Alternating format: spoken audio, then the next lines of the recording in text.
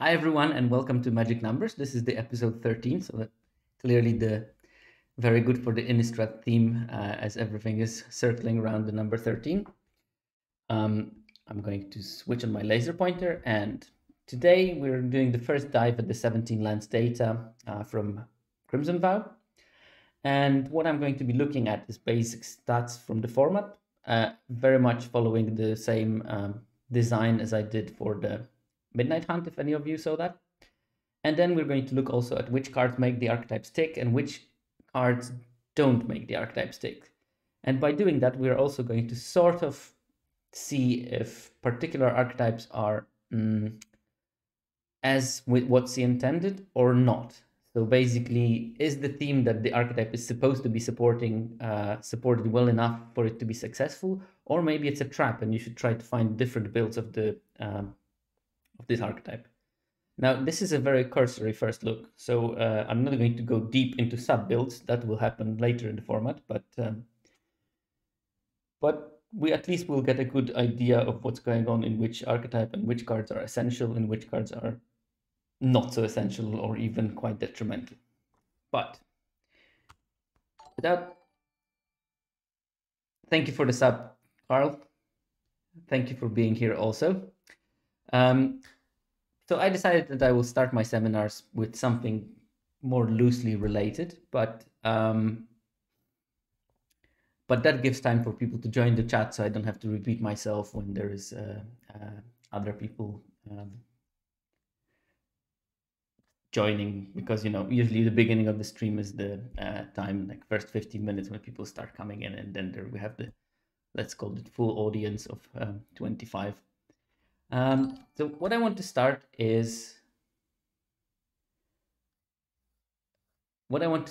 is a bit of a chat about boomer magic, because I know it's a bit of a meme, but recently we've been talking about boomer magic, especially in relation to the limited and the zoomer drafting strategies. And last several sets, the zoomers were basically right. So limited changed in the last 4 years, let's say. Things that were considered quite canonical, like one drops are bad, you have to have card draw because that gives you advantage, those became sort of obsolete. And here we have this format when all of a sudden those things come back and seem to be pretty good, like hard removal as excellent again. Card draw spells are pretty good. The 4-mana 4/4s are becoming like pretty good. And this made me think, okay, so maybe the so-called boomer magic is not really a playstyle that was wrong, as some have suggested. It's not that the boomers were wrong and they played the magic wrong, and now the zoomers came and discovered some new ways of playing magic that are better than the old ways. It's just that the sets 4 years ago, 5 years ago, 6 years ago were designed in such a way that what is called boomer magic was the optimal way of playing. And I think that we see a slight revival of that play in this set because it's been designed to be like that. This set was designed to cater to the old play style. Small incremental advantage, slightly mid-rangey decks, and things like that.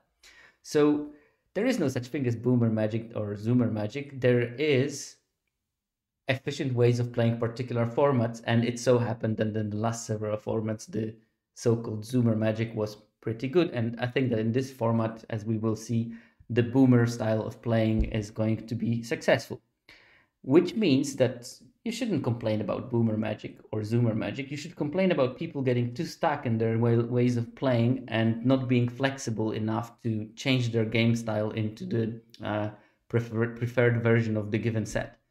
And I know, of course, it's difficult to change your way of playing. I have problems with that because some sets just don't fit my style of playing. I think this one might be one of those, for example. But we shouldn't look at it as, okay, there is a right or wrong way of playing that is universal. I think that generally the problem is lack of flexibility. And I'm pretty sure that several Zoomers that are used to the last 4 years, because that's where they developed as players, will have problems in this set because they will basically try the same things as they did in the last 7 sets, and it will not work, and it will get them frustrated, which makes me feel for some boomer who played, I don't know, 40, 50 sets with the particular play style that was successful then, and now they're coming to those new sets and they cannot find their spot because they would have to completely reevaluate how they play. And, you know, after 40 sets of playing, it's maybe not the easiest thing to do for everyone. Sorry, I have some frog in my throat. So that's one part of my preamble. The other hypothesis I want to post. I'm not going to answer this one in this seminar, but I want to post a hypothesis because, again, a soapbox moment for me. Data is useful, but data analyzed without any kind of forethought is not that useful. I mean, when I look at the analyses, are they wrong or are they right? Are they good, well made? It doesn't matter. But I always start with some questions that I ask myself, and I try to answer those questions. And then I look at the data and sit down and stare at the screen and think, okay, how can I tackle that particular question? Which data sets would be useful for that?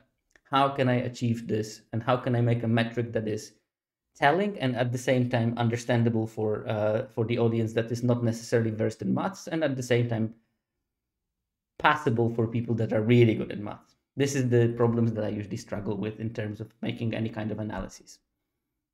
Now, for this format, my sort of pet hypothesis, because beginning of the format was really tricky and there was a lot of people that couldn't find their winning ways, even though they are normally posting really high win rates.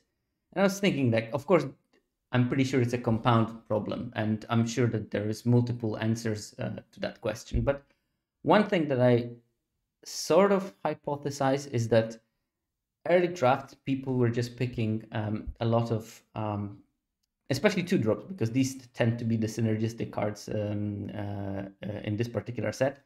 They were picking 2-drops because they know that they need 2-drops in their deck, but they were picking those 2-drops willy-nilly. And we're going to see some of them in the data, not only the red ones, but in every color pair, really. Some of those 2-drops are really good in one archetype and really poor in the other archetypes. Now, in the matured limited format, people will know that, okay, Hungry Ridge Wolf is not really that great outside of green-red. But in the early format, they think, okay, maybe I'll get a couple of other red wolves and that's going to be enough. Probably it's not going to be enough. I mean, we're going to look at some data for some of those 2-drops, and we'll see that in some cases, they're just not good enough when they are outside of their planned archetype. And because people were taking those 2-drops quite a lot, people who were in the color pair that needs that particular 2-drop did not have access to it. So their deck was also getting weaker because they had to compete for the card that they shouldn't be competing. So my idea is that hopefully after a couple of weeks of the format, when people figure out which 2-drop goes well in their deck, the drafting will become slightly more synergistic and slightly less chaotic, because if you identify correctly that green red is open, you're going to get all those Hungry Ridge Wolf from the pod, because red-white people are not going to be particularly interested in picking that card. Okay. There is my preamble, and now we can go straight to the data. For which, by the way, I'm really grateful to Viral Misnomer, who it took him 15 seconds to send me the data set after I asked him. It was incredible, amazing, and awesome. Okay, so this time around, we have around 108,000 games that I took into account. I did a lot of trimming of the data. I didn't look at totality of it, because I decided I'm going to focus only on 2-color archetypes. So I trimmed everything that was monocolored or 3 colors, just not to cause confusion in the data from the 17 lands player side. This means that it was roughly 17,700 drafts. It's slightly smaller data set than the mid one from the first week, because I think we got the data one day earlier. So probably by now the numbers are sort of the same. So people play the same. One big difference is that both the win rate and the trophy rate are markedly lower than they were in the Midnight Hunt. So the win rate of 17 land users was 56.5% in Midnight Hunt. Now it's down to 54. And trophy rate also dropped by 3 percentage points from 16 to 13% roughly. Which actually is normal. It's not that this set is particularly weird in terms of the win rate. It's more that Midnight Hunt had I think, pretty significantly higher win rate from the 17 lands users. And I think it was very similar also in Adventures in Forgotten Realms. And I think that this was a result of one deck or couple of decks being really open in the first weeks, and people who were invested being able to exploit that very early. So part of that effect is just that right now there is just no really open and successful deck in any pods per default. While in Midnight Hunt, you could just basically force blue black in the first week, and you would win quite a lot more than you would have if the black blue was more challenged. So these are just the numbers so that you know at what scale are we operating, so you can draw your own conclusions whether the data is telling or still in the shambles. And I can tell you that some sample sizes are pretty small, and I'm going to indicate in particular where the data should be treated with a grain of salt. Right, so let's start first with the first basic statistic, and this is the number of drafts per each archetype. And what I want you to draw your attention to is that basically the top 5 drafted archetypes are all in the friendly colors. And for those that are maybe newer to Magic, friendly colors, if you look at the back of the cards, if the two colors are next to each other on this pentagon that is on the back of the card, if they are next to each other, they're called friendly colors from old school Magic, when multicolor cards only existed in friendly colors, really. And white-black is the only enemy color archetype that is actually drafted almost at the level of the friendly color pairs, but all the other 4 archetypes that are in the enemy colors are markedly lower in terms of being drafted than the friendly color pairs. What does it make? It's sort of like a pseudo Strixhaven. It seems that either people think, or it truly is, that the enemy color pairs are slightly less supported, like niche archetypes. Maybe something you can compare to Ikoria in a way, that basically particular sets of color pairs are more supported, some of them are not, are a bit less supported. Like in Ikoria, you had, for instance, the green-white vigilance deck.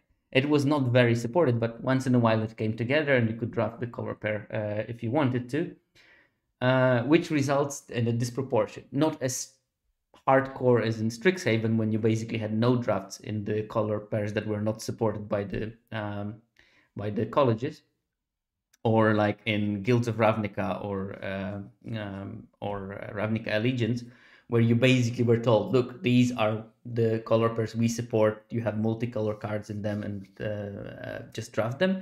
Here you have some support, but it's not as strong as for the friendly color pairs. So keep that in mind when you're drafting that. A, friendly colors are going to be more contested, probably. B, unfriendly colors, enemy colors are a bit less supported. So you have this decision that you make. Okay, should I try to go into the enemy color pair, knowing that there is a higher probability of no one drafting this combination at the pod? So, for instance, that means I have a higher chance of getting Signpost Uncommon if I feel that the color is open. Or should I try to contest the allied color pairs, knowing that there's a higher chance that there is someone at the pod who is also trying to do that? And I'm sure that in this format, we're going to have some return to the reading the signals episode, maybe when the draft data will become available with pick order and what should be considered a signal and not in which particular archetype. Okay. So the win rate by archetype, and this format is pretty well balanced, I would say. So yes, we do have those two higher winners, both of them are also in friendly pairs, which is interesting. Um, uh, and basically, that's vampires and werewolves. They are slightly above anything else. Then there's the chaser group from Izzet, and then we have like a big pile of Boros, Orzhov, Golgari, Demir, Azorius that are sort of at the average win rate level, and two archetypes that are lagging slightly behind are white green and blue green. They still have the positive win rate, but blue green seems markedly weaker than the rest. So that's yeah. As Hyder 36 promptly noticed, all of the top four are containing red, which makes me think red is the best color in the draft. And if you look at the rest of the data, all the black archetypes are inside of the larger successful group. So black should be the second best color in the format in terms. At least that's what the data suggests. And then we see like basically bunt colors are not particularly good. They are slightly lagging behind. It might be also, as Shadow Cloak is mentioning, that it's crazy how often red is still open, and that might be one of the things. That might be one of the things that people are traumatized with the Midnight Hunt, and they are not picking red as highly as they should. But it also wasn't. It might be not only the trauma of Midnight Hunt. Most of the content creators before the format was released also were saying that red looks like a weaker of the colors, and that turned out to be very much not true. But yeah, good to know that vampires and werewolves, best archetypes, try to avoid blue-green. One more interesting thing is that Dimir, Azorius, and Selesnya are heavier contested, and yet they don't post good numbers. So you should maybe think pretty hard if the colors are open, and don't go into them. Don't try to force them, because you know that people are, especially Demir was the most drafted archetype in the first week, and it doesn't have good numbers. So it's a combination of heavily contested because people wanted to do exploit stuff, I guess, and not posting particularly promising results. It's not that it's bad, it's just that it's not very strong. So you have to really make sure that you're entering it unopposed if you want to make a Dimir deck, I think.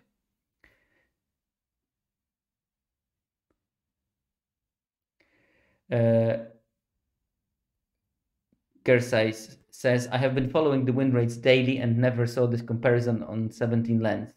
There is an additional filter for this analysis. I'm working on the raw data. I basically get the data from 17 lens and analyze them myself. And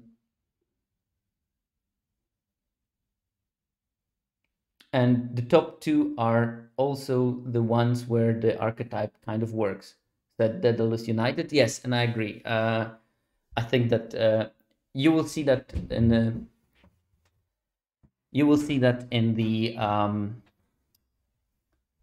the archetype comparisons. We will see exactly where the archetype seems to work, because you will see that from the cards. It's not going to be like 100% clear picture, but you will get a very good impression of that. The average win rate of the 17 lens user is 54.3% washer dryer. So yeah, it's slightly lower than in mid, but mid was exceptionally high. Probably driven by blue being open and users of 17 lens identifying it very early. 50.43 is roughly on par with what you would expect from a set from the 17 lens users.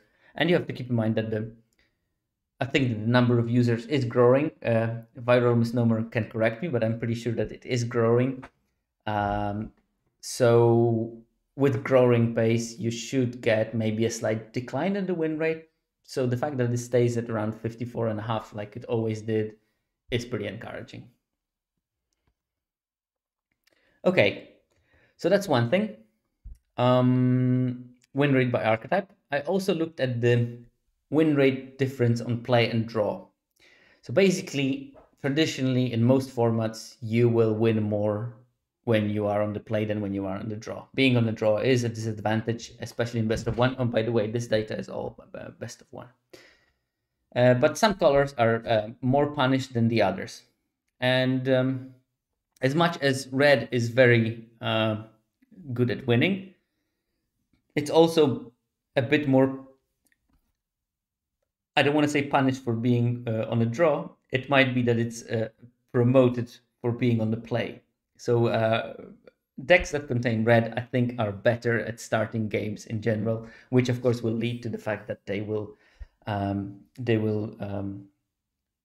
have a bigger difference in win rate if they are on the draw.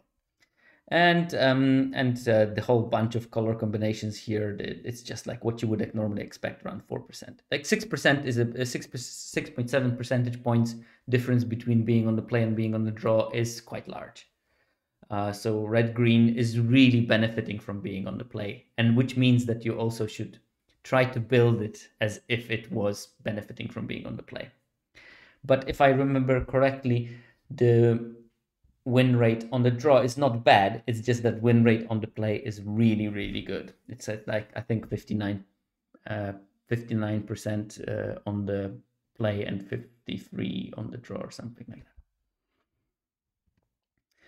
This is the interesting big thing. I did it already in the previous one.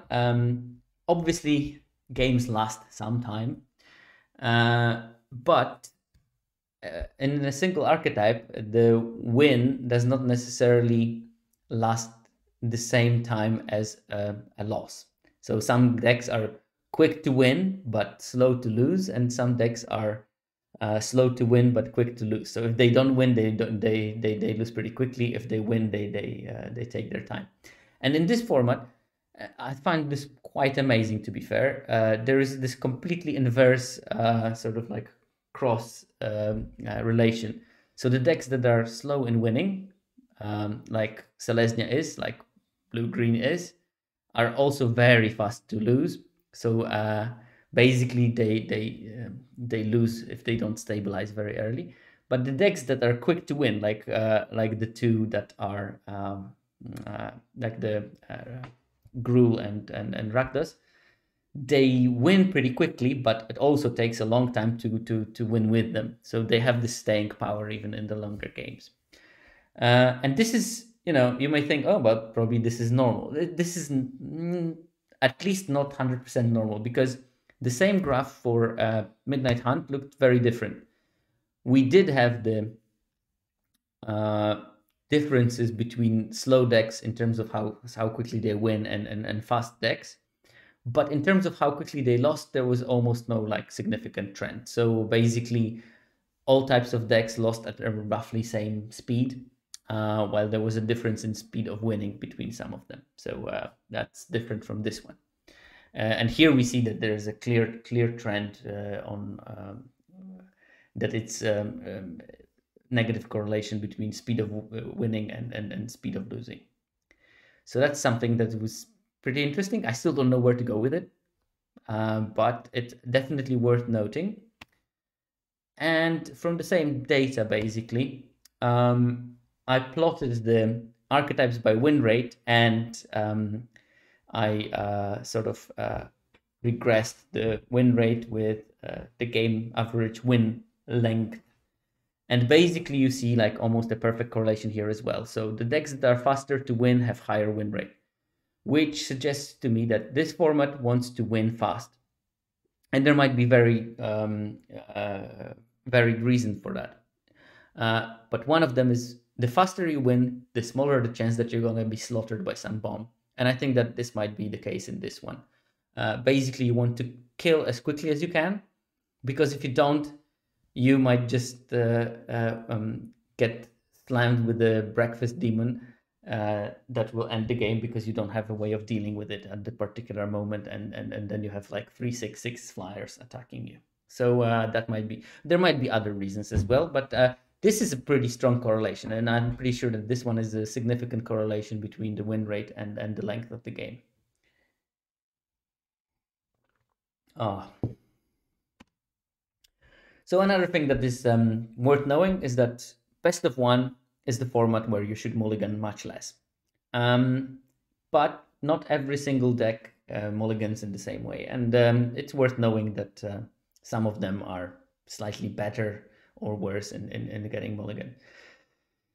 Here, I think that the main thing to take away is that the decks that mulligan less all have access to black or red, except for white-red for some weird reason. But the decks that mulligan less have lower access to have access to black and red, which makes me think that it's blood that helps to fix draws, with a notable exception of white-red. And again, here there might be several explanations for that. One would include you need like a good set of early drops in white-red if you want to win, and if you don't get it, then you probably have to mulligan that hand, and that results in slightly higher mulligan rate. It's also worth noting that it has markedly smaller sample size than the friendly color per deck, so maybe this number is not a real number. Maybe it's also slightly lower.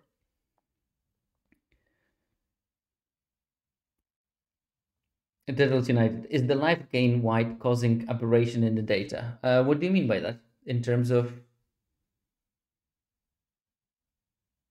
we'll come back when you go with the follow up. But yeah, if you could specify what type of aberration would you expect from life gain in white, then I would be happy to answer. So yeah, I mean the mulligan rates are between 13% and 11%, and mulliganing rate was actually significant. Well, not significant. It was slightly lower in Midnight Hunt, but it was also higher in some cases. So yeah, but basically, majority of the archetypes were actually quite lower in terms of their mulligan rate in Midnight Hunt. Again, I don't have a good answer for that, but it's worth noting that people are more trigger happy in terms of mulliganing.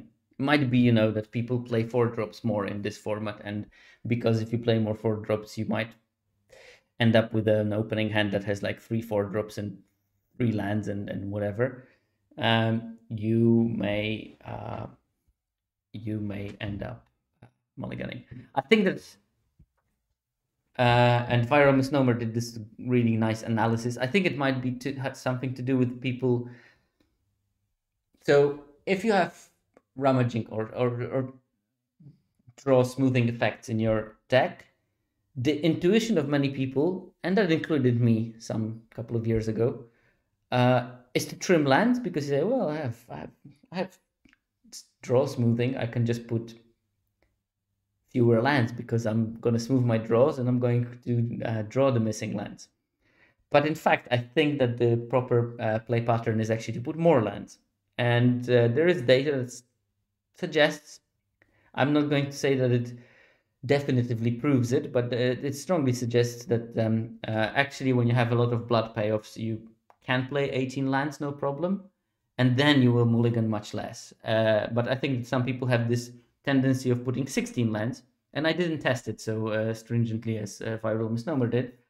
But they will put 16 lands, for example, because they think that their blood will fix the draws for them. But the problem with that kind of thinking is that it's easier to play your lands, maybe miss one creature drop, and then smooth your draw afterwards and have gas in the later game, than to stop your early essential creature plays, because you have to sacrifice blood to get your lands, and you also have to discard valuable spells to get your lands. Much better to discard lands to get valuable spells when you have the enough mana for what you need to do in your deck. Game length to win or lose. I don't know. I don't think that. I would have to test it, basically. I would have to test it. But the games are slightly longer, and that might be the case. Exactly. Oh yeah, very good point, Vira Misnomer. I think that the easiest way I think about it, you don't need spells to play your lands, but you need lands to play your spells. There you go. It can be, but it also can be due to the decay tokens that are united. It can be also because a couple of people said that playing mid, it felt like you start at 16 life because someone will have those two decay tokens that will ping you for 2 for nothing, basically. And it might be the mixture of those facts. The differences are not very large in terms of the game length, so they're slight, which makes sense because the life gain will be focused in green, white, and and white, black. So probably those wouldn't have like a massive impact on the game length of all the archetypes in all the pairs because that's like only we're talking about 20% of decks maybe.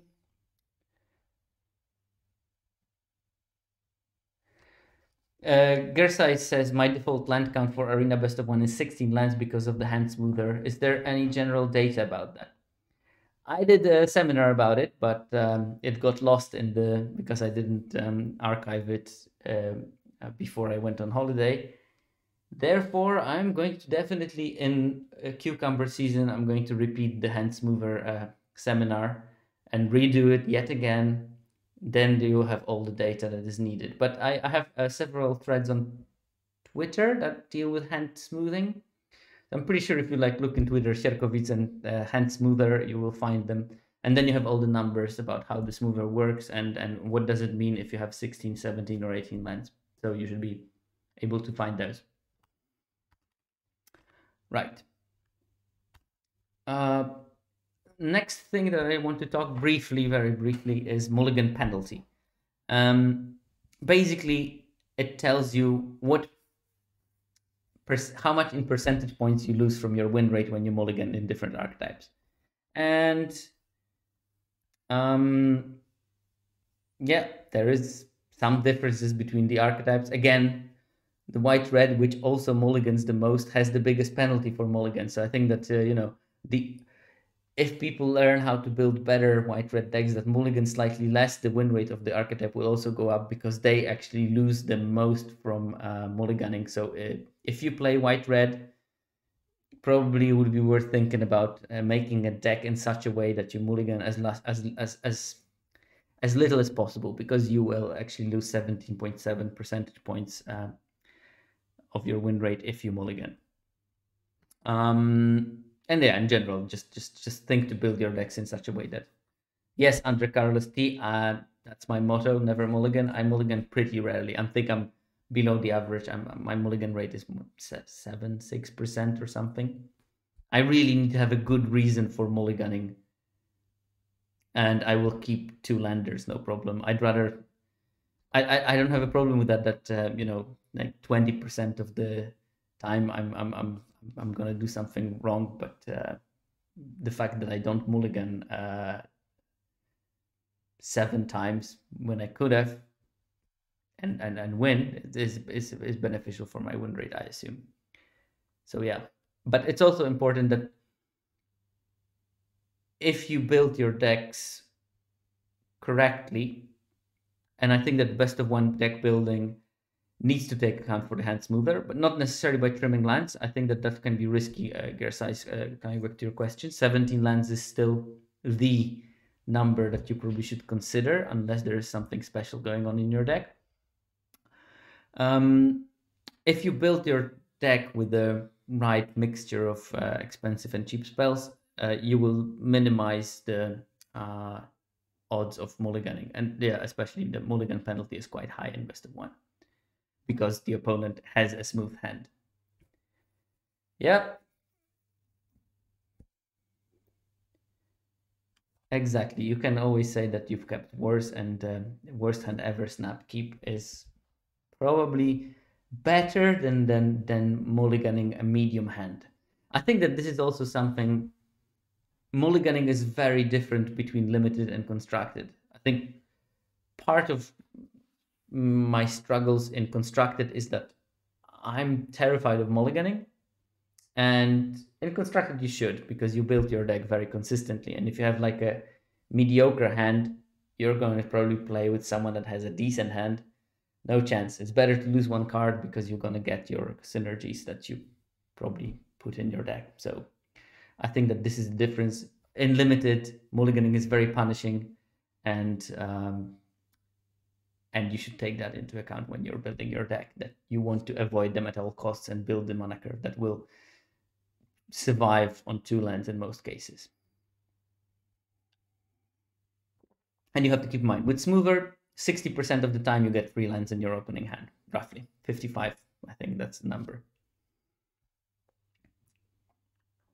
And Mercuria, who I welcome very cordially to the seminar, mentioned that evolving wild into color decks is important. Again, Viral Misnomer did a fantastic thread about it from Midnight Hunt, and I'm pretty sure that the conclusions stand for this set. Evolving Wild is a very good card because it can fix your colors. Because the quantity of the lands is maybe not even as big of a problem as the quality of them. Because color screw is real and it will happen even if you have those 3 lands. Oh, thank you very much. Viral Misnomer put the thread in the chat. You can get yourself acquainted with it. I think it's a solid piece of work there. And the last thing from the state of the format part of the seminar is the win rates against particular archetypes. And this is where the data is based sometimes on pretty low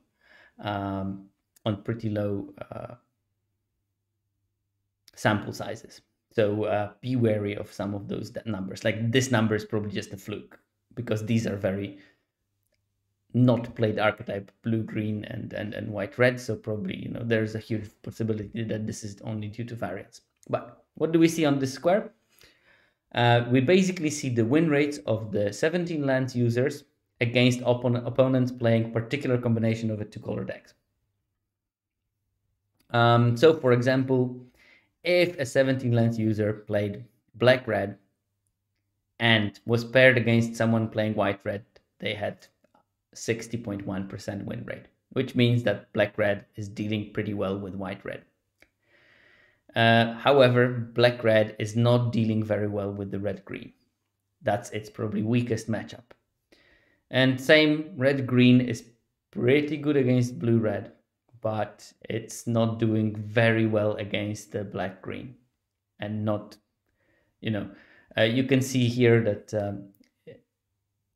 this is the interesting one. 17 lands users actually lose their mirror matchups against in Azorius and in Boros, but they are having positive win rate in all the other.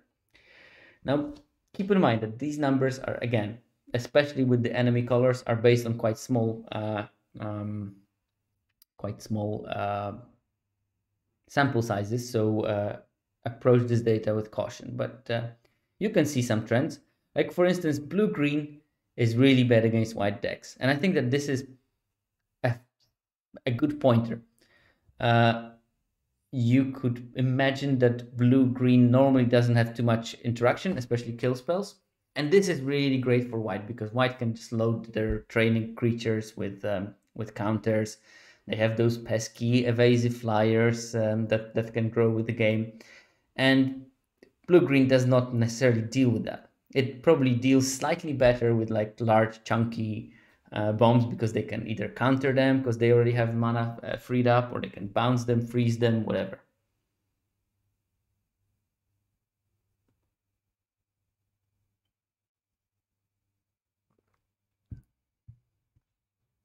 Has 17 Lands been saying blue is a bad color? Because I got past Hullbreaker twice last night. Once pack 2, pick 3, the other time pack 2, pick 5. Hullbreaker Horror is the massive flash 7/8 that basically, if it sticks to the board for a couple of turns, it just bounces everything that the opponent played and dominates the game. Well, definitely. Actually, no, I'm not going to say definitely because I don't know the stats of Hullbreaker Horror, but I assume that Hullbreaker Horror itself has pretty good win rate. The data, does suggest that blue is not the strongest color. It's probably like, I would say that basically all the band colors are roughly equal, and they are in the weaker half of the colors. I'm not going to guess which one is the poorest of the one. So yeah, there you go. It shouldn't tell them that it's such a poor color that you shouldn't draft. This is best of one numbers rainfall. This is all best of one numbers. Okay, so we're done with the first half, which is probably first 1/3 of the seminar, because now we're going to the lovely world of trying to figure out by numbers of what are the archetypes that WotC gave us good in doing. So basically, I'm going to show you 3 graphs for each archetype. First graph, it just shows you the success rate. It's going to be the very boring graph, but it just gives you the background against others. We might move between them just to compare the numbers in some cases. And I divided the decks in 3 categories. They are very arbitrary, but I defined successful decks as the ones that have 5 and more wins, because at 5 wins, you get your gems back with extras. So basically, if you have 5 wins or more, you probably are happy with your draft because you got your gems back. Then there's the middling ones, where you get some gems back, but not exactly all of them. With 4 wins, late in the format with the rares, you can actually get to the 1,500 gems, but not always. So I call them middling. And fails are the 0 to win draft, because there you just sink your gems into something that didn't work. So as I said, arbitrary division, but you have to make some arbitrary divisions. And we can look at the numbers here. So basically in black-red, 35% of the decks were successful. Around 27, 28% were middling, and 37 were failed. So this is so I put the archetypes in the order of win rate, because I thought maybe in the beginning it's going to be a bit rusty in terms of explaining the data, and successful archetypes are probably more intuitively understood by people because they play them and they win with them. So clearly they know how they should be operating. So there should be less surprising data in those. And as we descend, we're going to get to the archetypes that the users clearly don't know how to build yet. So we're going to look at the numbers there and try to figure out what are the interesting cards in those decks. Do you have the overall deck performance numbers? You mean the win rate, Shadow Cloak? The win rates, we talked about them in the beginning. These are the numbers. So basically it starts with black-red. That's why we're going to talk about black-red now, at 56.6% of the 7 million users. And the blue-green is the lowest with 51.6. I hope that this is the one what you wanted. And you have this big pile of decks in the middle that have roughly the same win rate. So there's not much difference between them.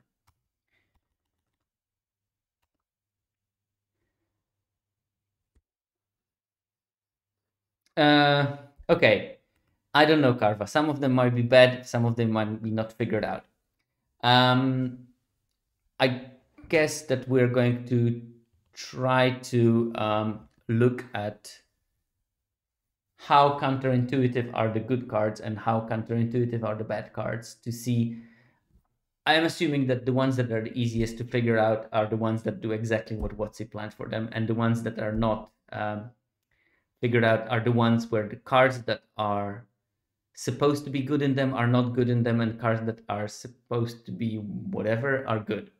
We're going to see a couple of examples of those as well. And then we have the standout cards and the, how did I call them? Underperformers. So standout cards will be measured by a difference between an average number of a given card between successful decks and failed decks.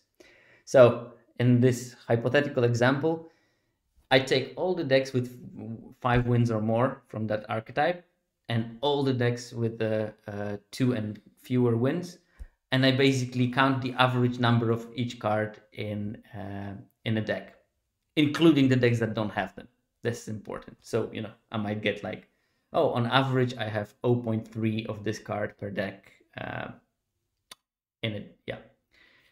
Yes, you remember it from mid because it's exactly the same analysis. I just slightly changed it, tweaked it, maybe that to make the, yeah, exactly.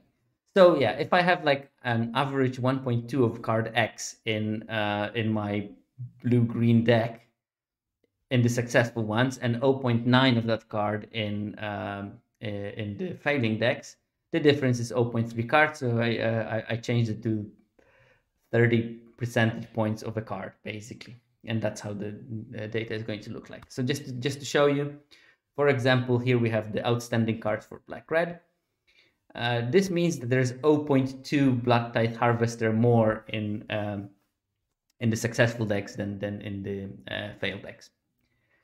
And these differences seem pretty small, but they are actually quite big differences. So it's worth noticing them and thinking about what that means for the deck.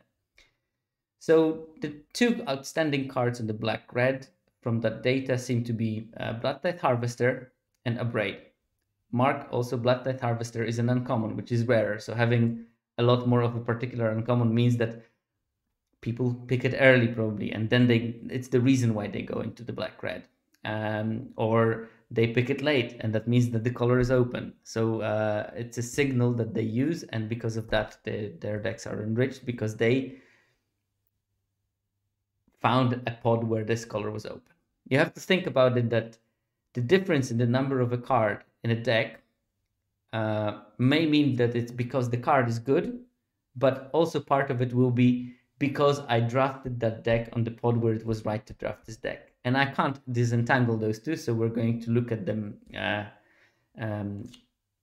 in fusion, basically. But it's not only the card power, but it's also identifying the right pod. And hopefully by the time we get the draft data, I'll be able to tell you a bit more about is it important to identify the open color pair and how much bonus you get from identifying a good color pair. But here we're just going to talk about them in general. So you have this combination. Yeah, unfortunately it will have to be. But we see that Blood Tithe Harvester seems to be important. Abrade, Alluring Suitor, that's the 2/3 that when it attacks with one other creature transforms into a 3/3 and gains the ability to pump the team. The interesting part is Falconrat Celebrants. That turns out to be one of the best red creatures in the format, and definitely I wouldn't sleep on it. It has high win rate. It works very well, and as you can see, it's also much more predominant in the successful builds. Then we have the Flame Blessed Bolt, another removal. So we have Abrade and the Bolt. Falconrat Celebrants is the 5-mana 4/4 menace creature. Yeah, sorry, I'm slightly assuming that for these most people should know the cards because I can't really explain every single one of them. But if you don't know something, definitely ask because why not? You don't want to miss out on some piece of data. What I found interesting in the and that links with the data that we're going to see later in other archetypes. But what I found interesting is, that's a good idea that you can use the exclamation mark card format and get yourself up to speed, so I don't have to explain a single one of them. What I found very interesting is that Ragged Recluse, the black 2-drop that if you discarded a card on the turn flips to a 3/3 that pings or drains for 1 when it attacks. This card is looking pretty good in Vampire deck, even though it's, as far as I remember, not a vampire. But this is your 2-drop that makes the difference in those decks, it seems. So again, this is a card I would probably draw your attention to. There is Evolving Wilds, so Black-Red seems to be benefiting from having a copy of that. Shadow Cloak, yes, it is easy to flip with blood. That's, I think, the main strength of the card. But it doesn't necessarily mean that it will be good in the vampires. I think that the data does show that it's pretty good in vampires. And again, because it gives you that extra reach for the deck, because maybe you're super aggressive, maybe you bring them to 4 life, and then this one ping becomes much more relevant than a deck that doesn't plan for early kill. We have to think that, knowing the speed of the format, black red wants to kill very quickly, and killing very quickly requires several things, and I think that that's why the deck is good. Cheap removal that you can actually combine with your 3-drops. So let's say playing on the third turn a 3-mana creature and a bolt, that's an amazing swing for you, because you clear out one blocker, you're able to attack with the things that you played in the previous turn, and you still put a creature on board. So that cheap removal is very useful for you to clear the board. Then we have in second 2-drop the Blood Petal Celebrant, another card that is pretty obviously good in Vampires, but the data confirms it. Vampire's Vengeance, which is the deal 2 to everything except for vampires, which obviously is good when you have a lot of vampires. Bloodcraze Socialite, that's the 4-mana 3/3 menace that can grow, which is another good card because it gives you that evasion for the late game when you can ping for 5 by sacrificing blood, because it gets +2/+2. And Anya Made of Dishonor, which is like 5 percentage points more likely to be in the decks that were successful, which in this particular case tells me that people just open it, go into it, force vampires, or get it passed later because they were in the right seat.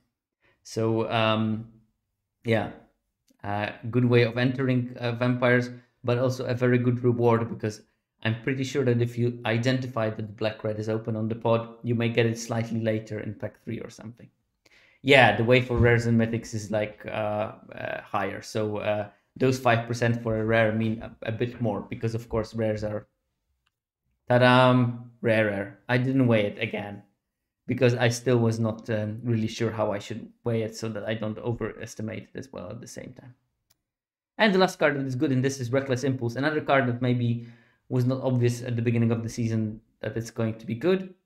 But it is good, and especially good in the vampires deck where it's this 5% points higher, more prevalent in successful decks. And here we have the cards that are not good, and I will go from the back. Courier Butt, just bad, because it seems Windbreak is just not good enough. You need your life gain synergies, and very often you will not get them in Black Red. And it's really like in a lot of poor decks, and yeah. Another Daybreak Combatants, it seems like it's just not a good card for this particular deck. And generally, I think it has pretty poor numbers. It can be good in some situations, but loses. And here we have like a bunch of cards that should be in different archetypes. We have the Rot-Tide Gargantua, the exploit card. We have the Lightning Wolf, but we also get one vampire.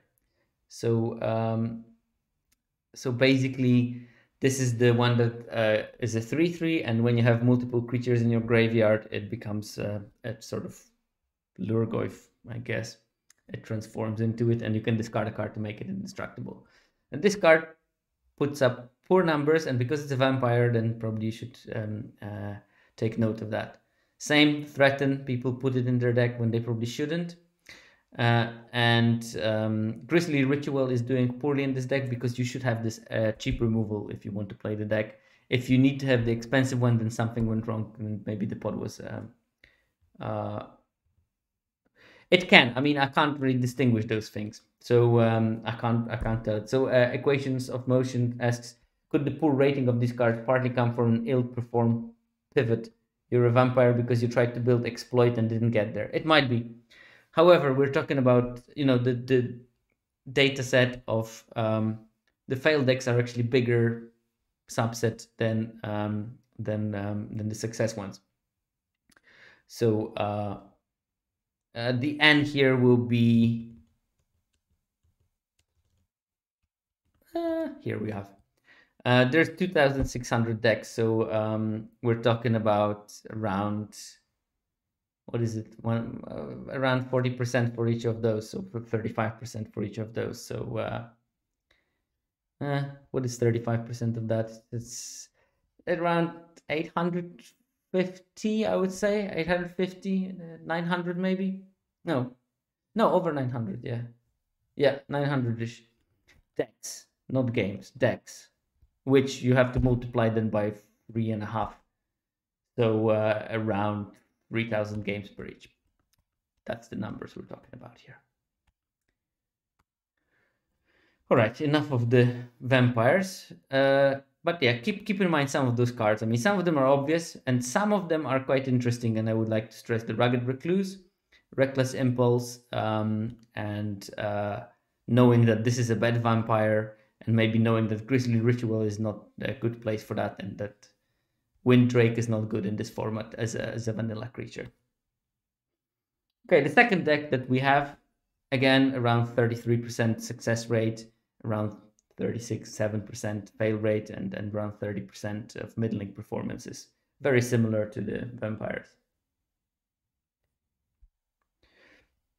I think it might be just big enough to get those. Okay, so I think very early people realized that removal is good in this format, and I don't think that there can be a better depiction of that than seeing Abrade Wolfstrike and Flameblessed Bolt as the three best cards in the red-green. And this is super important. Where am I? Just top three cards being all removal. Very, very telling about how the format is. Then two next cards are two drops that are in the theme of the archetype, the Ridge Wolf and the Pup. Then we have Weaver of Blossoms, which seems to be very important in lots of green decks. So I think that this card maybe, I will definitely reevaluate it up when I see it. Okay, Halana and Alena are bombs, but just look, how much does it make it win? This is like the real mythic rare. Is there something as a mythic rare? There is a mythic common, mythic uncommon. I'm sure that there is a mythic rare. But Halana and Alena are just backbreaking, especially when people don't have a way of quickly dealing with it, which for some archetypes is just like, that's it. Oh, I'm going to put Sigarda's whatever on it. Meanwhile, it generated +4/+4 on its own, and maybe I have to sacrifice 2 turns to get rid of it while they are playing their things happily. So thank you, Mort Kawasaki. That's a very astute observation. Then you have a couple of 4-drops in Hookan Mariner and Wolfkin Outcast. Wolfkin Outcast costs 6, but I assume that if you play Werewolf, don't worry. I love that cheesy jokes, Mort. Never stop, never stop. So Wolfkin Outcast costs 2 less when you control a wolf or a werewolf, which I assume that it will be a 4-drop, 5/4 4-drop in most decks. So these two are quite important.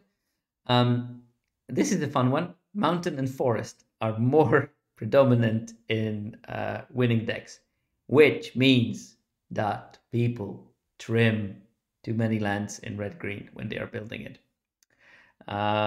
So basically, people try to skimp on the lands, and that's not a good strategy. And here we have Alluring Suitor, Ballista Watcher, Rending Flame, and Sporbeck Wolf. And I would like you to notice that Sporbeck Wolf is good in red-green because it's a wolf, and that synergy is quite important. Well, I mean, I assume that you're right that this is an impressive insight that people should put more lands. I think that it is an important. It isn't important. Having said that, I did trophy with the werewolf deck that had 16 lands, and it had plethora of 4-drops. However, I played 3 of the sorcery that draws you a card and gives +1/+0. So I trimmed 1 land because I had 3 1-mana cantrips, and that's why I did it basically. But I would strongly suggest playing 17. Yep, they did, and they are right, I think. But yeah, I mean, 17 land users are people that are pretty invested. Most of them are invested enough to install a tracker. And the fact that some of them don't put enough lands is some means that we shouldn't ignore that knowledge. Okay, we have the other cards in red green that are not so good. And I start again from here. Important, Wary Prisoner. Even though it's a werewolf, it's terrible. Don't play it. It just has very bad numbers here. Probably should avoid. Card that I was actually surprised to see here is Sure Strike. +3/+0 and first strike on instant speed as a combat trick. Seems like this is not what the deck really wants to do. It also doesn't want to play Ancestral Anger. However, I think that you basically don't want to play it as a one-off, you want to play it as a multiple of. And again, I think it's not a stupid idea to play 3 of them and trim a land, because then you basically increase the density of your spells while getting quite a good reach in the late game when you can just push through with trample. What else is interesting here? Swamp, which means that you shouldn't splash.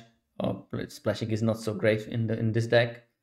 Dawnheart Disciple, Ruler Recruit, these 2 and 4 drops just don't seem to be playing out really well. Reckless Impulse, which was so good in Vampires. Well, Trim Swamps. Trim Swamps.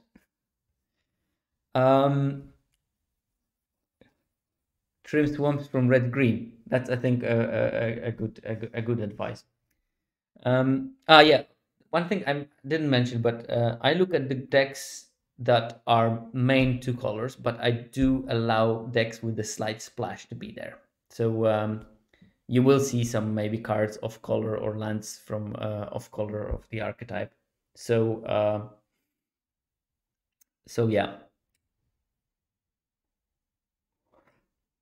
Yes, Dawnheart is, so Haglik is writing, Dawnheart is a human, but RG are more wolf than werewolf does. I think so. I think that because lots of the 2 drops are just wolves, there is more of a wolf synergy than a werewolf synergy. Werewolves are just a couple of the top ends and probably usually at uncommon. Arilux, I think, was saying on Twitter how combat tricks seem to be particularly awful in this set. Well, we're gonna see some of them, but we didn't see any in here, and we didn't see any in here. And I'm pretty sure that in the previous set we did see some combat tricks in the aggressive archetypes. And keep in mind, these are the fastest archetypes. So if the tricks are not great here, then where will they be? Okay, and Fire Spawn is not great. I was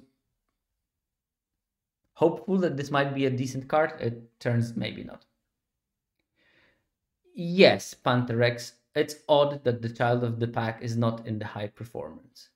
But I think that Child of the Pack was available quite freely in the drafts. And it was not as contested as the Blood Tithe Harvester. So I guess that Child of the Pack will still be good in those decks. It has a good win rate and whatnot.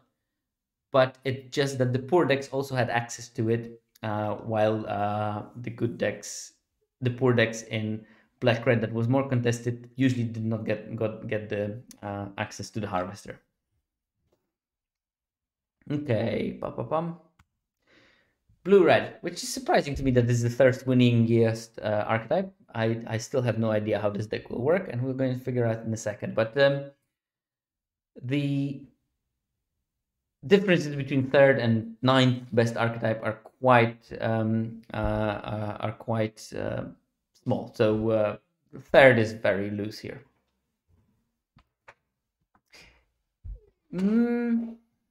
It's both, I think. It's both. It shows both power and the, because, you know, I mean, it's still the Mort Kawasaki is saying that I see it more of as an over and underrated risk than a power level list. You have to still think that these are linked to performance, so there is some power component in them, basically. Okay, Blue Red. The card that you really have to have is Flame Bliss Bolt. It's like there is an average more than a quarter of a bolt more in the decks that are good than in the decks that are failing. So yeah, it basically means you probably can't play it with if you don't get your bolts aligned. So second card in the order is Wandering Mind, which tells you that at least blue red seems to be doing what the doctor prescribed. So it really wants to be playing spells.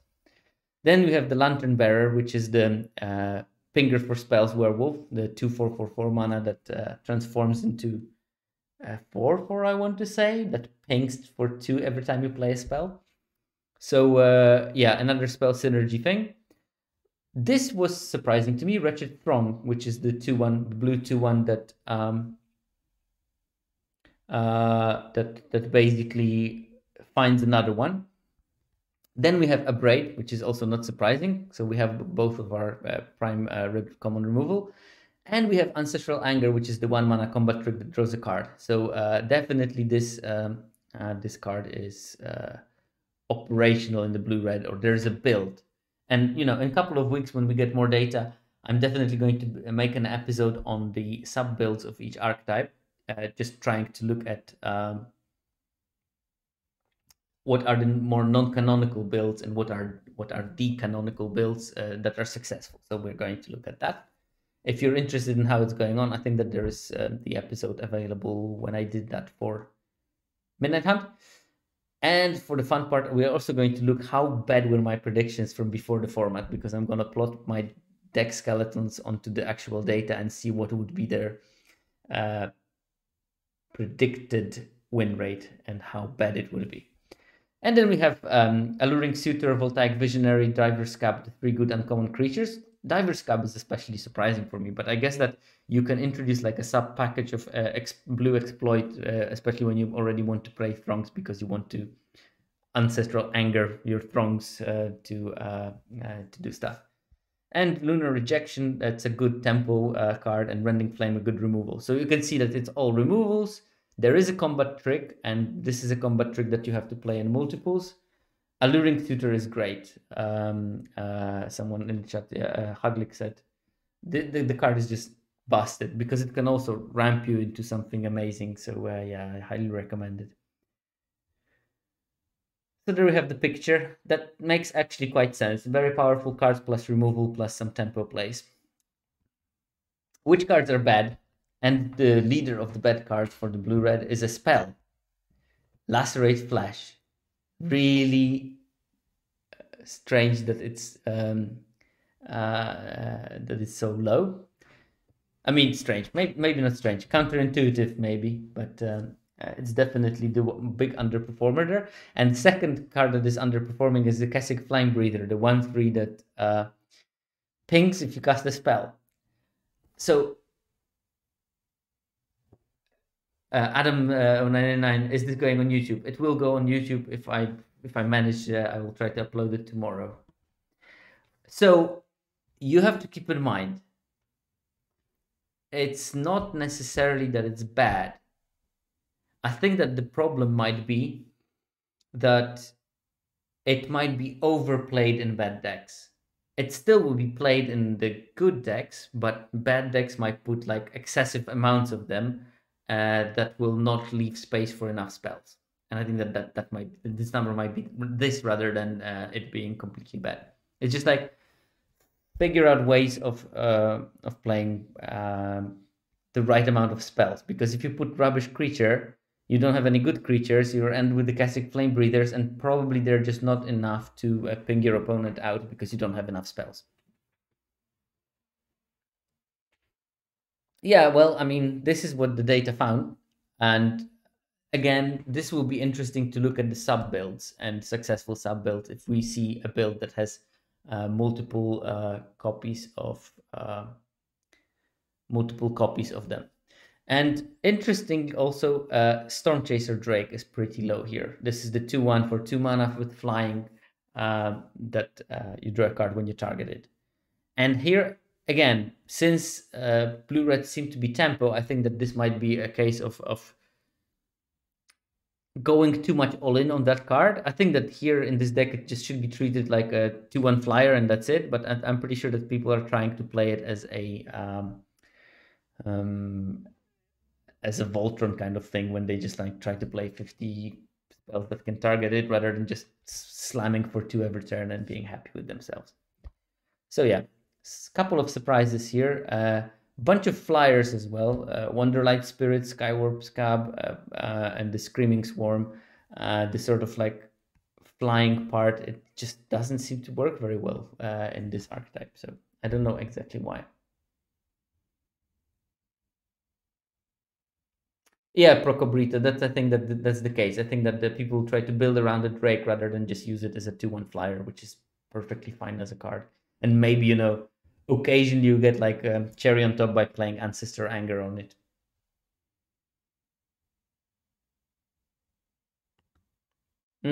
Carva, yeah. I think that this is the good thing. Carva said that Drake and Cassive Flame Breather lead down the same trap to play bad spells to make your cards feel worth the time. Yeah. Okay, let's go to the white red. The theme of white red is I attack with creatures, which is a great theme, and also dancing. So the success rate 31%, so like 4 percentage points lower than the vampires and werewolves, but still pretty decent. But 42% fail rate, which is like 5 percentage points higher than the good deck. So it seems like this is one of the most polarized decks when there's quite a big failure rate and quite.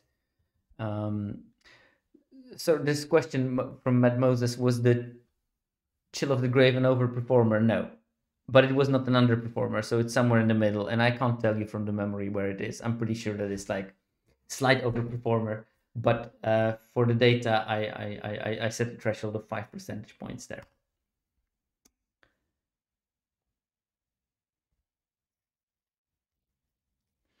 Okay, let's go. So basically, there's a big sort of dichotomy between successful decks and failed rate decks, and there's fewer of those middle performances in here.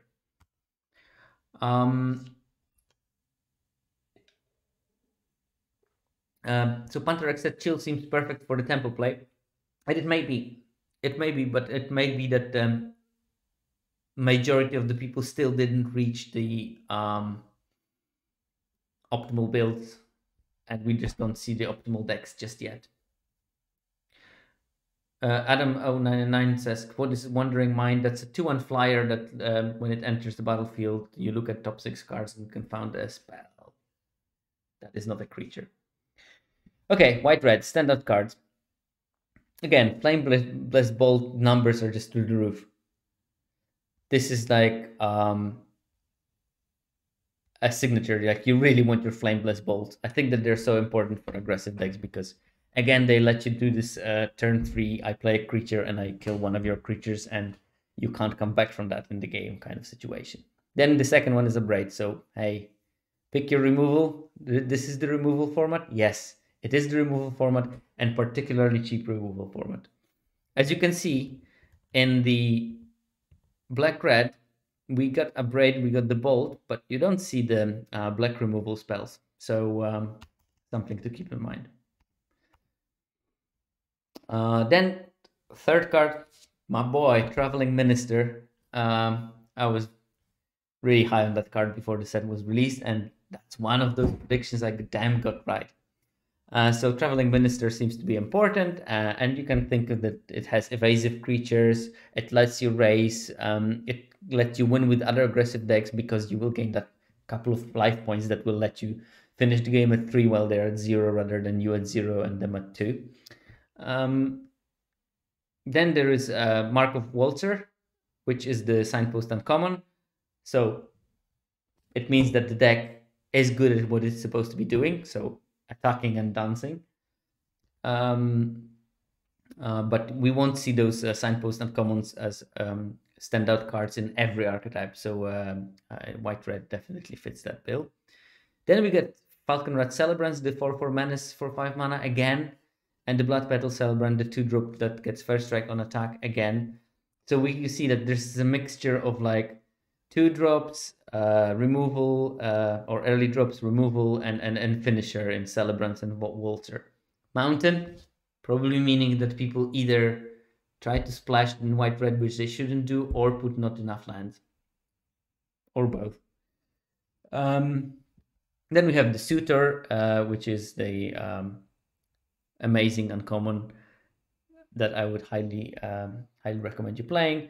There is the Vodalian Epicure, which is a sort of 1 mana. But this is the Raven Inspector for vampires, basically. So yeah, Hopeful Initiate is the rare, if I'm not mistaken. That's the 1 mana training rare. So this is particularly good in this thing, in this deck. Valorous Stance is a combat trick / removal, and Belligerent Guest is a 3/2 trample vampire.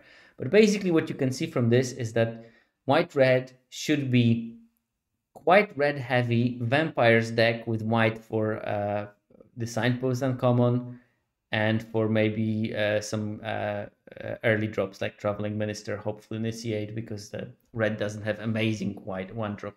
It has the Epicure, and that's about it. So yeah, that's how the archetype is looking. But I think especially important that most of the creatures that you can see, you don't see the 3/2 Trampling Wolf, because you won't get enough synergies for that probably to be played. You do see vampires because they don't really need any synergy. They just produce blood and fix your draws and let you win the late game, because that gives you a bit of reach. Yes, Ranger. I think we mentioned that earlier, that playing 18 lands is not a silly idea when you have a lot of blood. And it seems that this archetype wants to have a lot of blood. So yeah. Yeah. Uprising is a rare, and also the Hopeful Initiate is a rare. So you should. These are actually quite significant numbers when you think about it. It means that it does so I treat those cards like these are the cards that probably I should be treating like a good reasons to become to go into the particular color pair. Now the cards that are poor, and here I think there's a couple of things that are going to be surprising. Daybreak Combatants. This is the 2/2 first strike, 2/2 haste that gives +2/+0 to a creature when it enters the battlefield. This has really poor numbers. Drogskull Infantry, the disturb guide bear that can turn into an aura late in the game. This one really surprised me that it was so low, but it's not the only presence of that card in the underperformers. I will give you some spoilers. Parish Blade Trainee, the cheap training creature, not doing very well in those decks. Sigarda's Imprisonment, a card that has really good numbers, but particularly in white-red, it's probably not the thing that you want. Ancestral Anger. You would think that maybe a trick that would increase the reach of your deck would be good, but not in this one.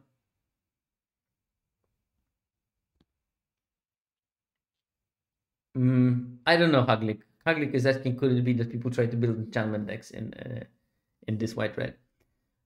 Plains is a very telling card present in this deck. So successful white-red decks are red decks with some white, and not the opposite. This is what this number is telling.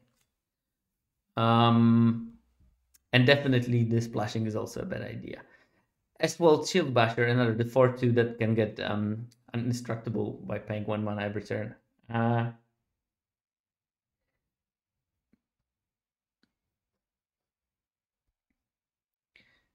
Yeah, so I think that this is the thing, that Ancestral Anger. Mercurio Blue said that he thought that Ancestral Anger could be used to pump another creature to get the training train going, but it just seems that it doesn't work, and that can be probably that you should have multiples and probably hear people try to splash 1/2.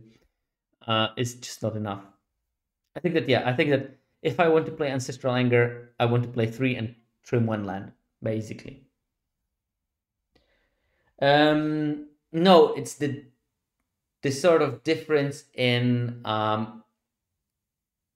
number of a card in good decks and bad decks. So this is the percentage points of a card.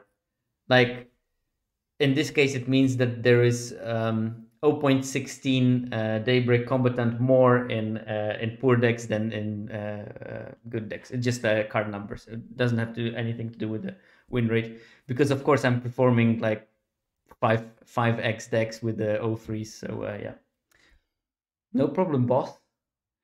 Nurturing Present, another one that is slightly surprising, but and Fierce Retribution, again, a bit surprising and a bit not surprising, because you definitely want to be attacking, and if you are attacking, Fierce Retribution sucks.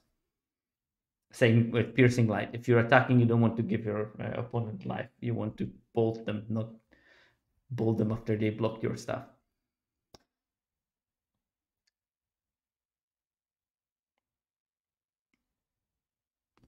Yeah, it can be both. It can be both. It's also maybe you're not that interested in 4 drops unless the 4 drops are evasive, and this one is not. It just bumps into 1/1 tokens. Okay, well, but that's it. I mean, basically the data suggests that just white red is a red deck with some white for good things, and the good things are not many. Traveling Minister mainly. Just make a mono red, put some Traveling Ministers, and hopefully you'll get a Mark of Walter, and you're happy.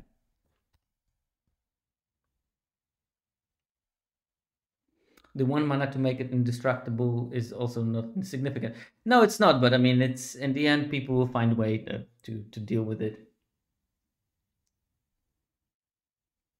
Desperate Sharkman just went 3-0 with Simic, and that's a rare treat.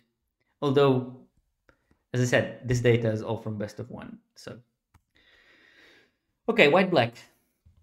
That's the live game deck. Success rate around 30%, fail rate around 42%, so slightly lower success rate than the previous one. What's the best card? Traveling Minister. Who knew? What's the second best card? Heron of Hope. Yay! But you can clearly see that even though, and you might want to notice, there is no signpost uncommon in there. I did actually check. It's like not far off here somewhere.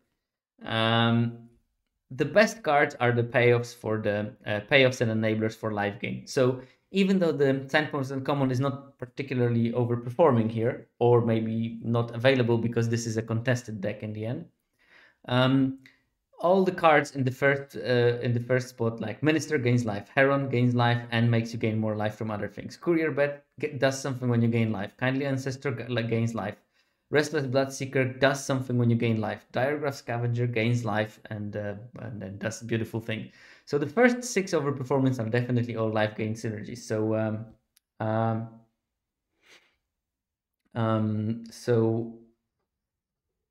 So yeah, clearly the theme works. Then we get Bleed Dry and Valorous Stance and Fierce Retribution, 3 removal spells. So in this particular deck, synergy is more important than removal. And that's interesting. Oh, parasitic. The weird thing is parasitic grasp should be perfect in it, as it basically does both things, being a removal and life gain. But let's say 1, 2, 3, 4, 5, 6 life gain things, 3 removals, 4 removals, 5 removals, 6 removals, and then a couple of rares that are bomby. Wedding Announcement and Edgar Charngroom. So basically, this deck is all in removal, removal and life gain synergies, and pointed discussion, which is interesting to see. But basically, the cost of paying 2 life shouldn't be too much for you. So you have 0 punishment for a divination that does something on top of being a divination, because it gives you this 1 blood, so it gives you 2.5 cards. So yeah, exactly. And the late game is basically draw 3 for 3, and 2 life is like nothing for this deck, because I think that I got to 156. So and the problem was milling myself, not losing to damage in any way. But I think at least this data shows that even though those numbers are small, when you think that, like, okay, there's a quarter more of Traveling Minister, and that's already a big number, but I think that they at least show a very consistent picture of something what the deck wants to do in general as a trend. And yeah, as I said, in 2 weeks we're going to go into nitty gritty, trying to look at the sub-archetype synergies. And what are the cards that are not performing? Shield Basher again, Militia Relier, Mind Leech Ghoul, Unholy Efficient, Griff Rider. Just, basically vanillas because their synergies are not working very well in this deck. Wedding Security, you won't get enough blood to use it well. Rotite Gargantua, again, not in the same synergy package. Doom Dissenter, not in the same synergy package. Distracting Geist, again, not in the same synergy package. Piercing Light, it's just poor removal. Persistent Specimen, wrong synergy package. Parrot Blade Trainee, wrong synergy package. It's clearly that this deck really wants to focus 100% on the synergies of the live game. The only notable exception is Vampire's Kiss is not good enough. I was thinking it might be in the early format, but clearly isn't.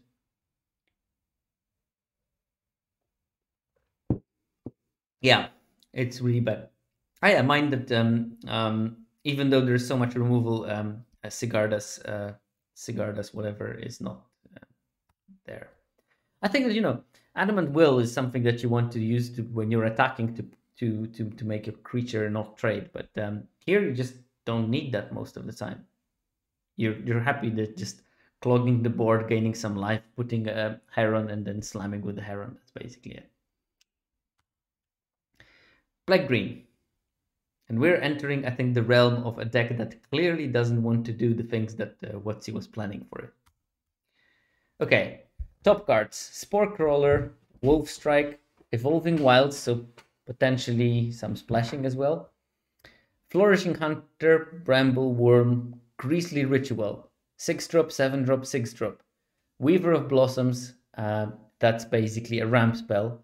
Then Toxic Scorpion, an early obstacle. Halpak Piper, that's something that allows you to drop your massive creatures earlier, so sort of ramp as well. And Hook and Mariner, which is the 4-mana 4/4. Spore Crawler, 3/2, more power than toughness. Flourishing Hunter, 6/6, equal power and toughness. Bramble Worm, 7/6, more power than toughness. Weaver of Blossoms, 2/3. Okay, we have a first creature with slightly bigger butt. Toxic Scorpion, 1/1. Halpak Piper, 2/2 or 4/4 on the backside. Hook and Mariner, 4/4 or 6/4 on the backside. So out of all the cards, of which 1, 2, 3, 4, 5, 6, 7 were creatures, one has big butt. And that butt is one bigger than the front, which is like not something amazing. Notably, Signpost as uncommon also missing. So yeah, there you get the picture of the black-green. The cards that are doing the poorest. People trying to meme with Unhallowed Phalanx, and that brings those amazing wins, but no.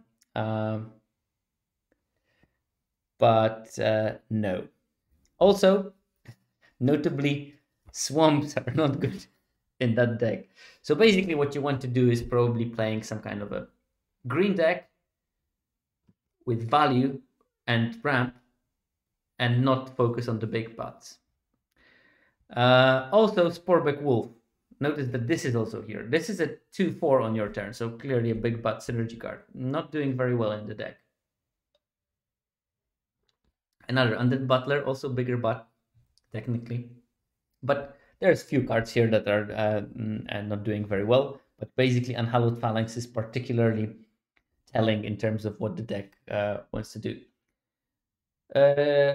So that's where Sharkman, yes, it gets outclassed. But in the red-green, it was actually on the good list. So it seems that being a wolf is pretty useful, but being a 2/4 is not. It's probably also that, it's big butt creatures should be big butt creatures on their turn, so you can block with them. Because if you make a big butt deck, then you sort of want to be defensive early and then take over the game. But this one, like, oh, it can attack as a 2/4 and then not block because it's a 2/2. So yeah, it's like sort of doing the opposite of what. Yeah. Okay, blue black. I ran out of my tea, so I'm going to take a quick 5 minute break and get myself a tea done.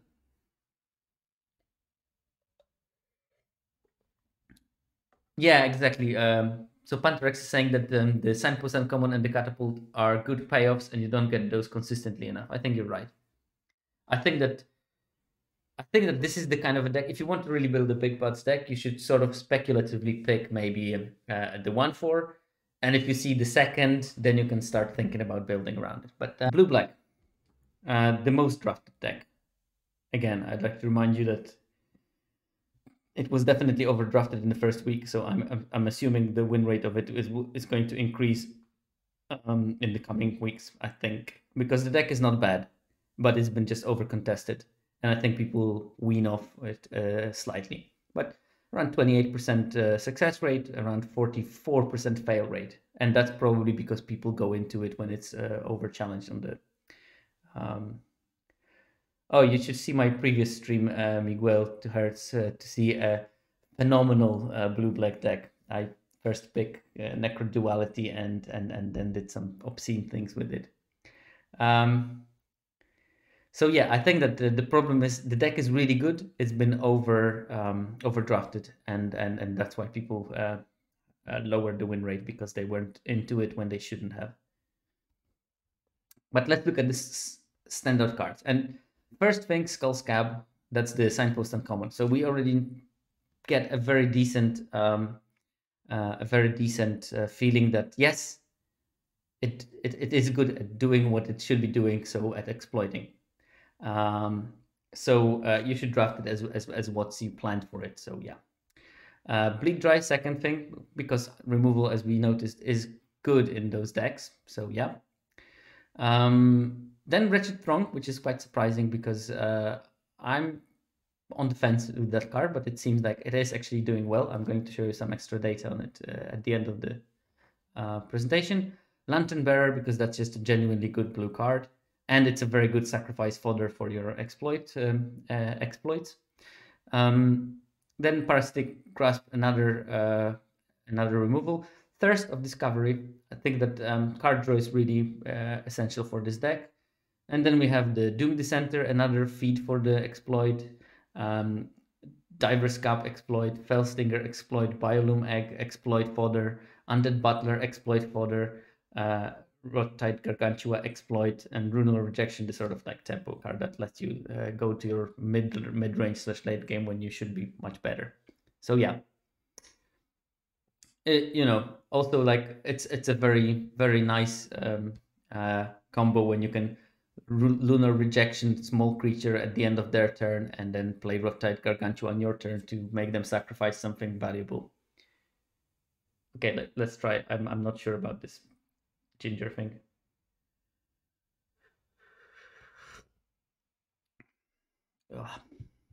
It'll do. It has to. The underperformance, and not many of them.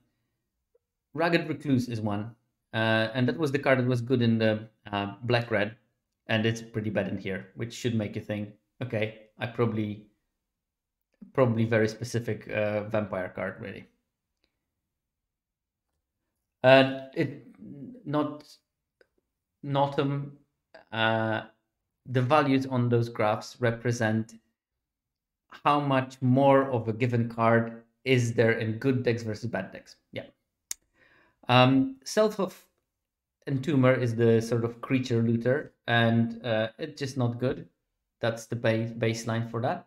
And Mind Leech Ghoul, that card is also not good.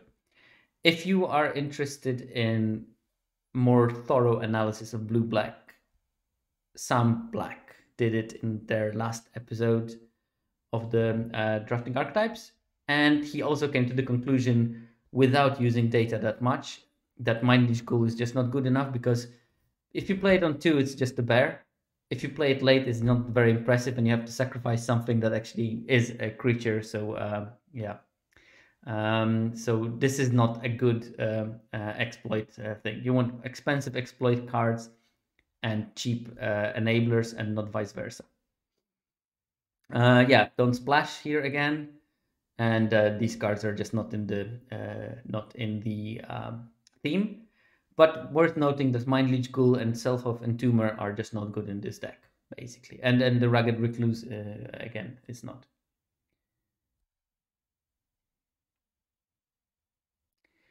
Ted Jordan, I think that also Jason ILTG is agreeing with you, but the problem is that you won't identify it from these generic data sets. Hopefully, when we are going to go for the granular sub-build analysis for particular archetypes, which depending on the luck, I might start next week and do 5 of them and then do the other 5 in 2 weeks' time.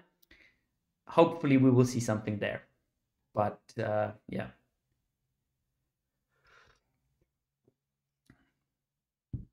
I mean, obviously the Mind Leech Ghoul might be good at in some games, but generally it's underperforming. White blue, success rate 29%, which is actually higher than the previous deck if you notice. So again, we're talking about a deck here that has a slightly bigger delta between fail rate and success rate and fewer of those middling performances. So what does it want to do? Let's see. Best card, Droxcal Infantry. Remember that it was pretty poor in the white-red? Well, here it's definitely the home. Kindly Ancestor and Traveling Minister, some life gain, but also some disturb synergies. And Traveling Minister, you know, if you want to Voltronize one of your creatures, you might as well give it +1/+0 until end of turn.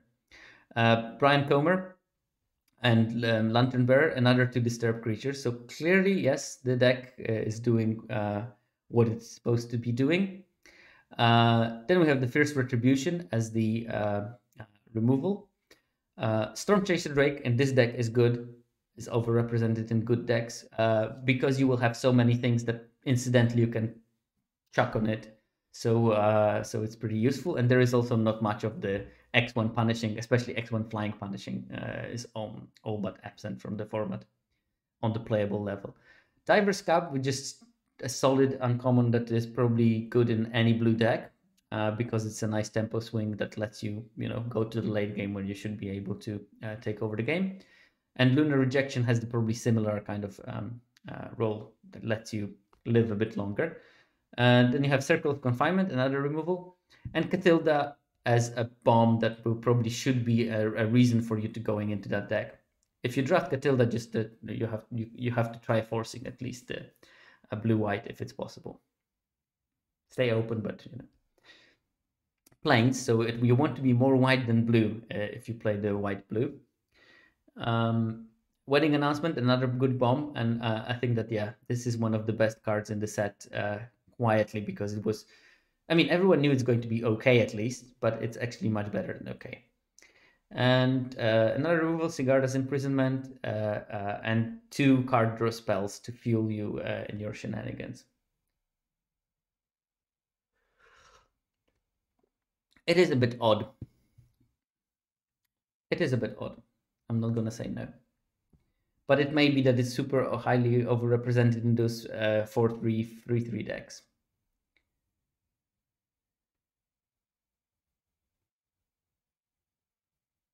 Thank you for the tip, Carva. Yeah, no, it's a good tip. Just I was definitely the analysis took me a bit longer yesterday. I was planning to do it yesterday night, but at 2 in the morning, I just ended up with, okay, I cleaned up my data. Now I have to make the presentation, and that didn't work out very well because it was 2 in the morning. So I just had 1 hour to cobble it together, and I couldn't make exactly what I wanted. I will definitely try to do it for the next one, for the next set, whatever it is, because of course I don't know. Okay, the poor performance, and Wonderlight Spirit is the thing that is performing poorly in blue in general. So I think that you should not plan around this card. Then we have the training package in Griff Rider, Shield Basher, and Parish Blade Trainee. Also doesn't work very well. Then again, another vanilla sort of flyer that doesn't seem to be working very well. Dreadlight Monstrosity, also underperformer in most of the blue decks. Discard Supernatural Rescue. I thought it might be good in the Aura deck, but it seems not to be. So I stand corrected. The interesting ones are Heron Blessed Geist and Steelclad Spirit, because you would think that these are the homes for that particular card.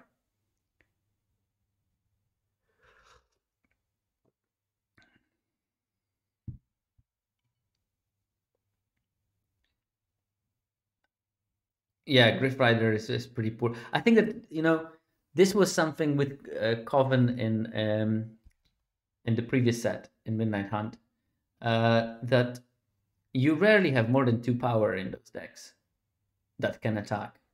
So that might be one of the reasons. And also, you don't want to kill your opponent very quickly. You want to build this grindy kind of gameplay when you eventually overcome them, because you have so much card advantage, because you lose a creature, you still get some value out of it, basically.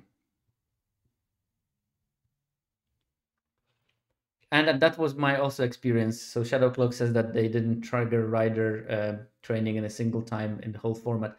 I did, and I won those games, but mainly because I had like 2 Riders and a Traveling Minister or something. But it's not been trivial to activate them, and especially once you are slightly behind, this card becomes awful, just awful. Don't worry, we still have the training deck in front of us. Actually, yeah. Oh, just hammering this one across. Heron Blessed Geist and Steelcard Spirit just show slightly poor numbers. They are not terrible, because it's like on borderline of what I would consider to show in those graphs, but they are definitely not the priorities for the deck. If you have other cards that, especially the ones from this list, definitely focus on those before you go into the Heron Blessed Geist. White green, that's pretty low success rate, like a quarter.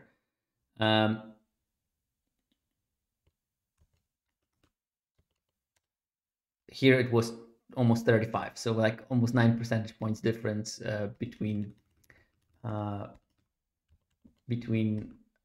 white green and the vampires. This is also like a pretty highly drafted deck, because it's in friendly colors, so it doesn't show good numbers and it doesn't perform particularly well. So you have this dual kind of thing, that it's overdrafted slightly compared to the other archetypes, and it's not really doing amazing things. Standard cards. Spore Crawler, which should be maybe a slight surprise here. Sigarda's Imprisonment, okay, removal. Hook and Mariner, Resistance Squad, Traveling Minister, Dormant Grove, Massive Might, Angelic Quartermaster, Fierce Retribution, Sigardan Paladin, Infestation Expert. That's, again, 0 training cards. 0. And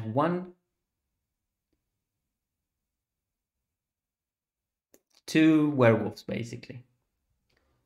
So yeah, I think that this shows that to build a successive white green, just forget about training. You might have like incidental training somewhere here and there, but you can focus on werewolves and human synergies, basically, because Resistance Squad is here, and Hookland Mariner is a human on the side. This one is a human. This one is a human. This one is a human. So you have enough of those.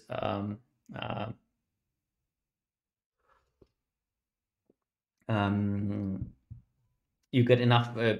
You get enough humans from those mid-range werewolves to trigger a Resistance Squad in the late game, and win like that. And of course, Traveling Minister is good in every deck because it's awesome. But definitely, this is the archetype where the data suggests that what's he planned for us to do, training, just not very good. And I don't remember if we will see some training cards on the Bet Performers deck side, but I would like to also point the Dormant Grove. This is like showing you that you don't need the training to get Sigardian Paladin to activate its ability. You have Quartermaster, Dormant Grove, and you can put the counters like this, rather than trying to train things and basically not be able to win any single game when you are behind. Underperforming cards, Militia Rallier. Uh, so this card might have been good if training was good, but training is not good. Late to Rest. I thought highly of this card before the set was released. Turns out, nah. Droxcal Infantry appears again on the list of the poor performance. So really, you should probably only consider it in the blue-white. And then we get Apprentice Shooter, Griffwing Cavalry, Griff Rider, Cloak Cadet. We have 4 training cards in the underperforming cards in white-green.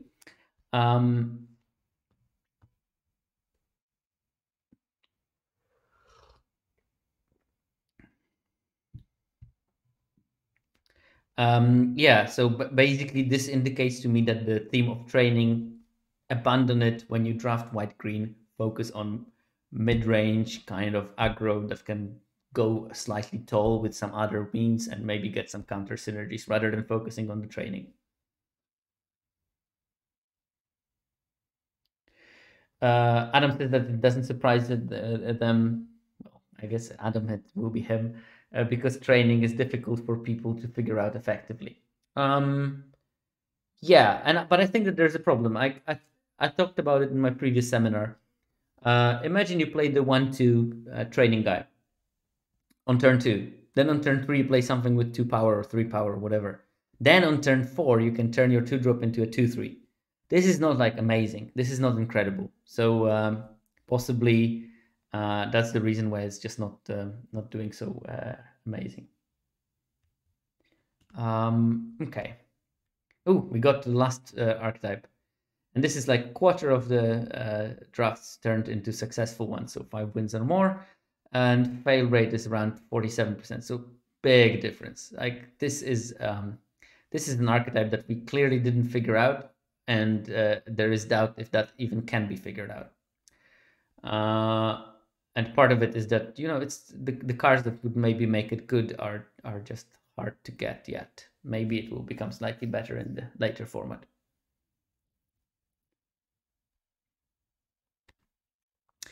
So Adam says that Griff is very reasonable in some decks and cuttable in others, but I think people just auto-include it. I think you're very right in there.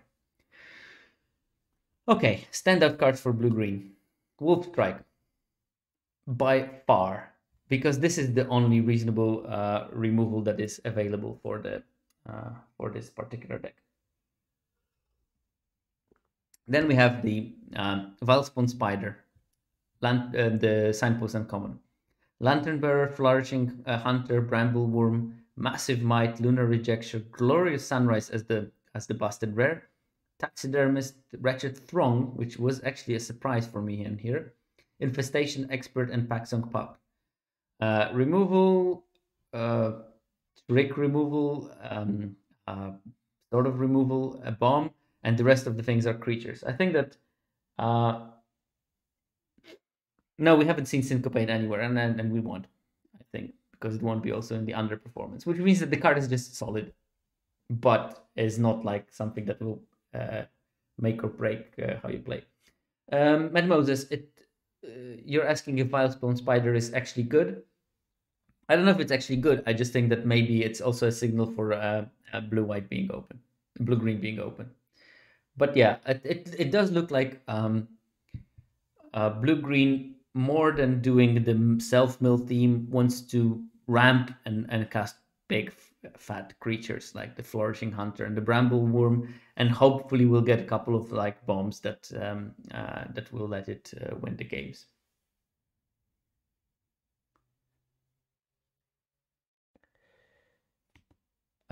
Which cards are underperforming? Dawnhard Disciple. I think that there's just no human synergies in there, so playing just a vanilla 2/2 is not the way to do it.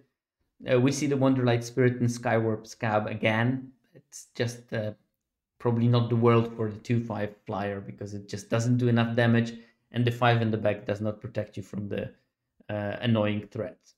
So I think that's the problem with it, and you pay 5 mana for it. Mulch is an underperformer. I still hope that I will figure out a way of playing the card. Repository Scab, I guess that since you want to play creatures, getting the spell from your graveyard is not so great because you shouldn't have spells. And you should not sacrifice creatures at the same time. Then, surprising a bit, is Chill of the Grave and Siphon Essence. Both cards have been pretty good, but just they don't seem to perform very well in this particular deck. So I guess it's less of a tempo deck, but more like clunky creatures that are big and just kill. I think I wouldn't mind playing Mulch if I had been playing some kind of a Sultai version of the deck when I also get access to a Blood Fountain or something like that. And Adam again is, I think, in my opinion, right that it's easy to put Mulch in the wrong deck that doesn't need it and shouldn't play it.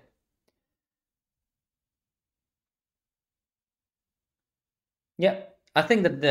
I think that. I'm a bit jealous because I always sleep when Sam is streaming, or most of the time when Sam is streaming, I'm sleeping. But I know that his streams are awesome.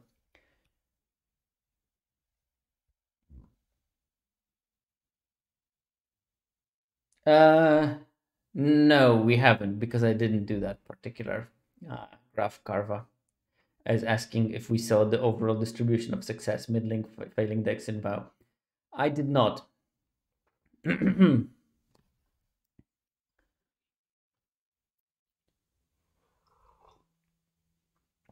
Millipede is not an underperformer.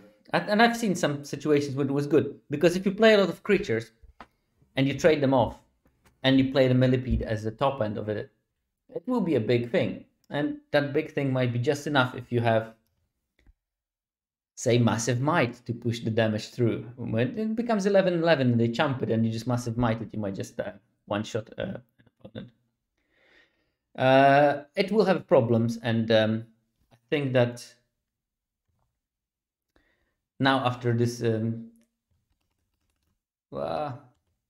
after this thing we can actually take a look at what is it good against and what is it bad against, and yeah, it just doesn't deal very well with the super aggressive decks, and that includes white red, black red, and red green. So basically red is its problem, with maybe slight exception of the blue red. I'm still waiting for myself to build a deck based on the Dollhouse and reanimate Millipede and make it like a massive construct. That's my hope for this format. I want to build a Dollhouse deck, and I want to reanimate Millipede using it. And that would be the deck where I can get a mulch, because I can mill lots of creatures, play the Dollhouse, and reanimate my Millipedes as haste, whatever, big things. It'll be interesting to do. That my two dreams for the format is Runa Stormkirk, Sultai deck, and some kind of a blue-green Dollhouse concoction. Okay. That basically covers it. Just took 2 hours. Yeah, no, I mean, of course I will mill the Dollhouse. I did with my Necro Duality deck. I did exactly that. I only had the Undead Butler, and I played it 3 times, and I milled the Necro Duality twice. And the third time I played it when Necro Duality was in play, so I couldn't even mill it. So yeah. And I didn't play it one turn, and then I drew the Necro Duality. So yeah. I was smart not to fall into that trap, because that would be 3 times in a row that I milled it.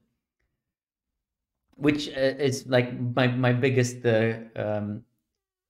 anger with the repository scab, is that they make a format when all the spell synergies are for non-creature spells, and this thing just looks at instant sorceries. Don't thank me yet, I'm not done, but we have last 2 slides. Because I always put those in this first episode, so I decided to continue with it. I looked at the cards that are played in the multiple copies in the deck most frequently, and you wouldn't be surprised that those 2 cards are Ancestral Anger is one of them. I looked at the win rate by copy number, and basically you want to have 4 of them to make this card worthwhile. you don't want to play 1. It's pretty poor, and 2 is not impressive either. I think 3 allows you to cut a land. There were just there was just too small sample size for that. Already at 4, it's a pretty small sample size. I might want to stress. So yeah, people didn't try to build around it aggressively enough, I think. And the second card is Wretched Throng, which for some reason had massive amount of decks that had 4 copies, unlike the Ancestral Anger, which makes me think that this one was more highly contested than this one. And actually, Throng seems to be good in multiples. It has decent win rates when it's 3, and what I think we've seen in the data so far is that